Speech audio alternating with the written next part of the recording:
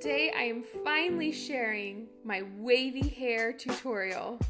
The products that I like to use on my hair are also from some of the safer skincare companies that I love. I've got a couple tricks up my sleeve. I start off with this Volume and Shape Mist by Beauty Counter. I apply it to damp, freshly washed hair on the lower half, and then I use a nice big comb to brush out any tangles and to really work that product in. My boar bristle brush has been my favorite for years, and I'll use it to blow out my hair, really making sure I pull away at the roots to help add some volume early on.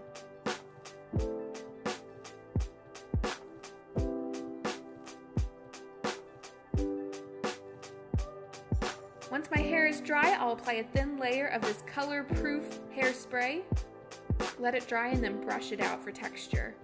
Speaking of texture, this dry shampoo is my favorite. Parting away from my center part, I will apply a few dustings on both sides. This dry shampoo is wonderful for not only adding texture, but making your hairstyle last for days. Just rub it in really well and you won't be able to see it. To start curling my hair, I'll take about the top half and pin it up, and then divide the remaining in half. Starting with the front of my face, grab a small piece, and then using a nice 1-inch curling iron, I'll twirl the hair around away from my face and hold it for 10 to 15 seconds. Keep working in small chunks, and be sure to get it right up next to your head. When you finish one half, apply with hairspray and then move on to the other. Leave the very top of the crown of your head for last so that the top has as much volume and texture as possible.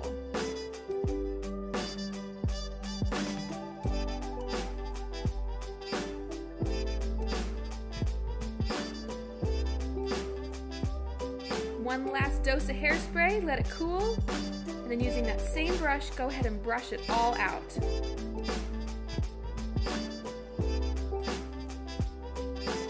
This hairstyle is great day of, and I think it looks even better on day 2 and 3.